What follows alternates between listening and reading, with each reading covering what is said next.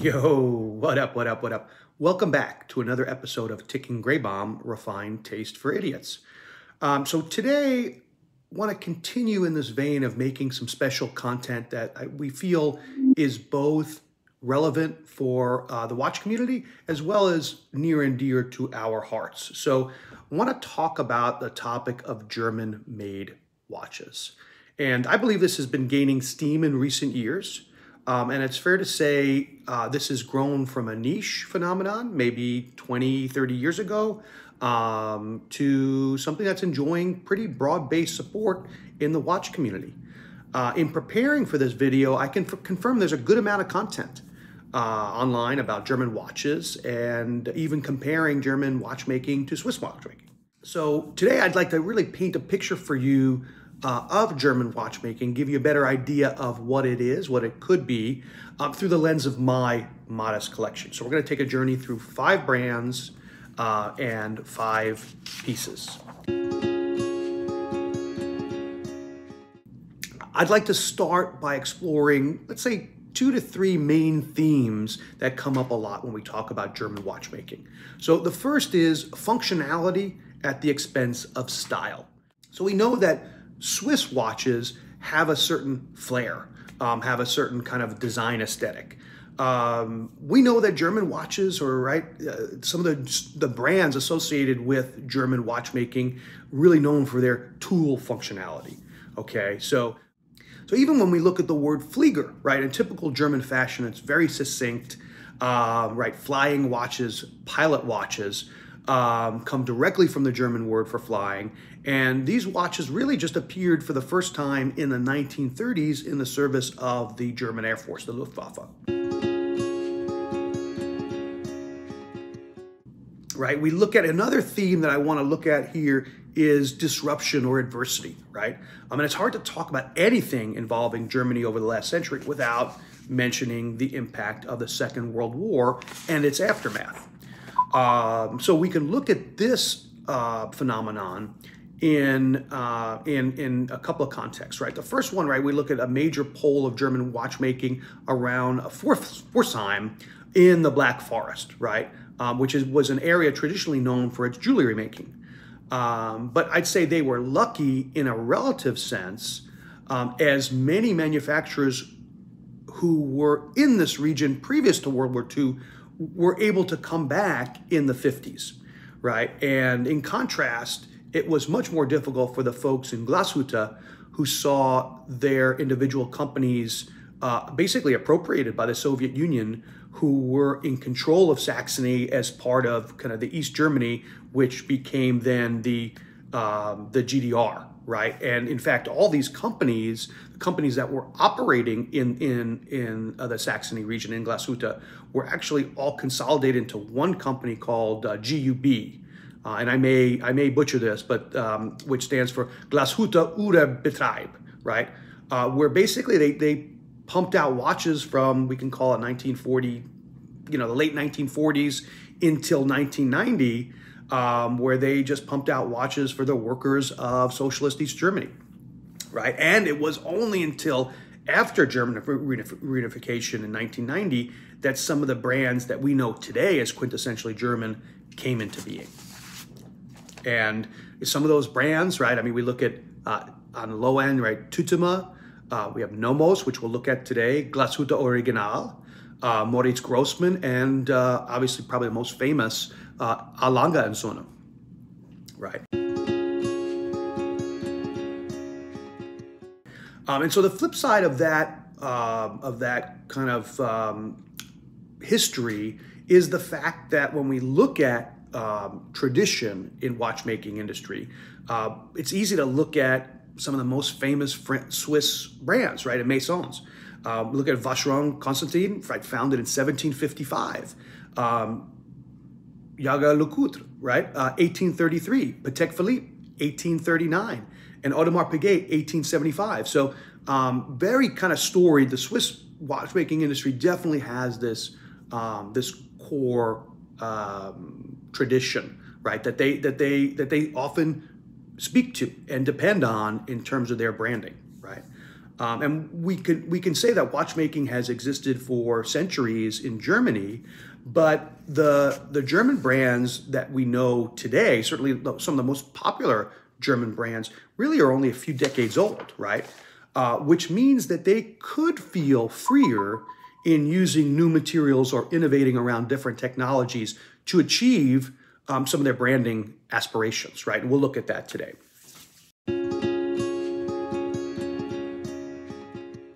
The final topic, I guess the final theme that we could look at when talking about German watches, and I give credit to Tim at Caseback Watches because he pointed out the fact that a lot of these German watch companies today are still independent. They may be family owned still, right? And really only Glashütte Original, which is owned by the Swatch Group, and Lange, which is owned by Richemont. So really the two, you could say the two on the highest end of German watchmaking are owned by large conglomerates, but the rest of these companies are still independent, which says a lot, right, in terms of their commitment to the market, their ownership of certain designs and design aesthetics and purposes. So those are some really cool themes that I'd like to put out there that we'll kind of test over the course of our time together today. So another kind of caveat that I want to put out there about this video is that the list of watches and brands that we're going to look at today is by no means exhaustive, okay? And it's not even, I mean, it's really only a fraction of German watchmaking, and I'm not in any way categorizing these as the best brands.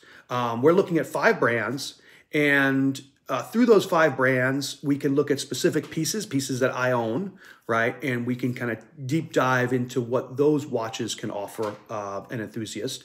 But, you know, ultimately, I hope they'll give you some valuable insight into a watchmaking heritage that has tended to be overlooked or not given a sufficient amount of focus on. So, you know, I already mentioned Caseback watches, but before we conclude this first part of the video, I do want to also give a shout out to Tocant because Caseback and Tocant really had offered some really unique and informative perspectives for me in trying to pull this topic together. Okay. Now, I think what we'll do is we'll start to flip the camera and start to look at some of these watches. And we've ordered them roughly, I've ordered them roughly in order from least expensive to most expensive regarding the specific pieces we'll look at today. So we'll look at the founding dates of the companies, some price ranges within their portfolio, and unique elements that each brand offers, kind of that make the brand offering relevant. Let's flip the camera and take a look at some of these pieces today.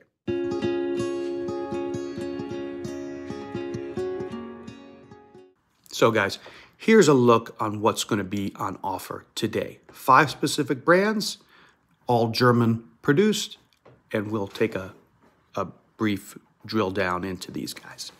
And we'll look at the first piece, which will be this Stova. So Stova was founded in Svorsheim in 1927.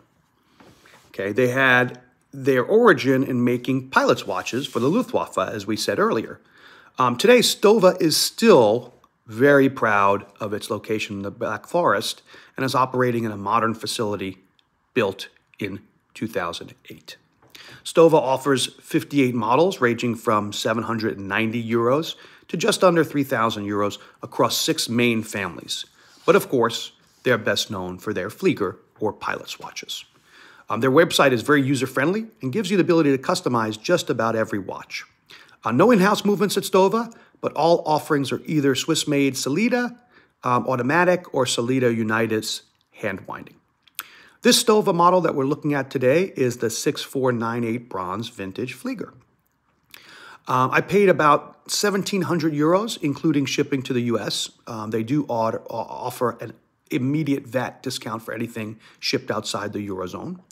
And I'd say the primary element that attracted me to this watch was the hand-winding Unitas 6498 movement. So you see it back here. It's pretty legendary within this community. 17 jewels, Swiss made. Really, for a watch in this price range, some nice finishing on the movement. Nice to have that display case back. So bronze case, first bronze piece in my collection. Now, I have to say I've unboxed this for the channel before, and we will link that unboxing video so you can get all the specifics on this watch. I do want to mention that a brand very similar to Stova that we won't look at today would be Laco.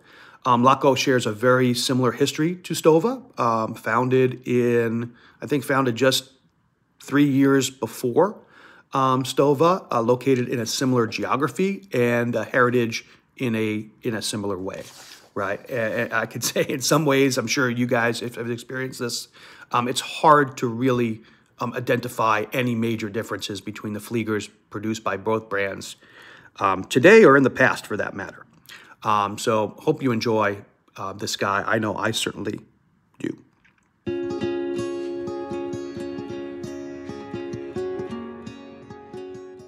The next brand we'll look at today is Damasco. Now, Damasco is the youngest of all the brands we'll feature today, founded in 1994 as a specialty metalworking machine shop, where some Swiss brands, they got their start in manufacturing cases for other German brands, namely Zinn. If we looked at Stova as the perfect example of that tool watch designed for a specific purpose, we could see Damasco as a clear example of German manufacturing and materials innovation. They leveraged their metalworking expertise to deliver some really groundbreaking technology in the watch arena. So some of the things we can highlight here in Damasco watches, right, are superior hardness of metals, both cases and bracelets through both treatments and coatings. The majority of their models are equipped with an ice-hardened, nickel-free casing made from their patented martinistic stainless steel. Don't say that 10 times fast. And it's completely hardened through a special process that's 4 times harder than conventional stainless steel. So that 316L stainless steel that everyone talks about, this special hardening process results in something that's really, really tough. Tough not just from let's say, a crack resistant standpoint, but also a scratch resistant standpoint. Damasco also offers sophisticated anti-magnetic protection. They have patented lubricated crowns and pushers for chronos to minimize wear and ensure effective use over long periods of time. So see these here, right? The chrono was already running, so we'll restart that. But basically, it's exactly this type of functionality. And they have a patented EPS spiral as well in the movement. So they do produce several in-house calibers, right, such as the C51, which is based off the legendary Valjoux 7750 chronograph. These movements are designed to be robust, reliable, and low maintenance, and feature some of the innovative technologies that we talked about, right, such as ceramic ball bearings, self-lubricating coatings, and silicone parts. Now, Damasco also uses some EDA in their entry-level models, such as the DA30. So they have a wide range of offerings, right? They price their watches from the entry-level Flieger, so like that DA30, at 1645 euros, to their high-end dress chronos, right, which go for 4,600 euros. Very affordable, I would say, even at that high-end price point. Very affordable for in-house movements and advanced technologies that they offer, right? This piece here is the DC80 with the dual time zone bezel, bidirectional bezel, okay? It goes from 1 to 12, so you can track a second time zone if needed. They also have a bezel, a diving bezel with 60 clicks, okay, if you need to use this as a dive timer. This model actually is the previous generation. It was very recently updated to the DC80-2 after they pushed through a price increase in November 2023. So this the refresh model of this piece retails for about 3,300 euros. The main differences between this base model or the older model and the new generation are they put in darted hands. So this have pretty kind of basic straight hands. They put in darted hands that you might see on a Flieger, a modern Flieger. They updated the bezel, potentially for better legibility. And they wrote Central Minute Counter Military Certified on the dial.